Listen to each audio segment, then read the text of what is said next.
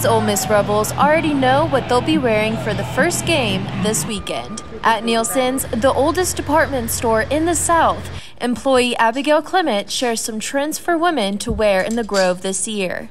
Ruffles are big, maxi and midi dresses are making a come in, and sparkles. I love wearing dresses on game day, so I would definitely say a dress, a cute sneaker, because you want your feet to be comfortable all day in the Grove. Participating in this tradition of dressing up for game days is a known thing among Ole Miss students. Outfit would probably be like a super loose like mini dress because it's so hot. So that would keep me from like overheating, and it was really cute. This Ole Miss tradition is expanding across the SEC.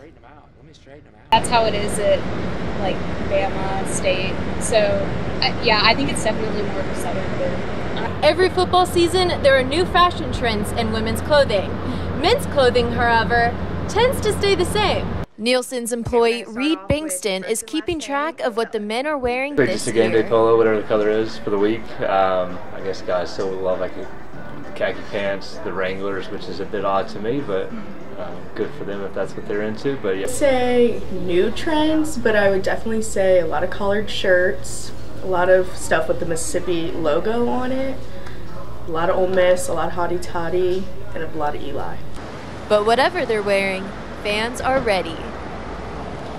Probably not going to be dressed to the nines, but definitely a nice polo, probably some khaki shorts or something like that, and just ready to rock and roll at this first game. Olivia Wright, Newswatch Ole Miss.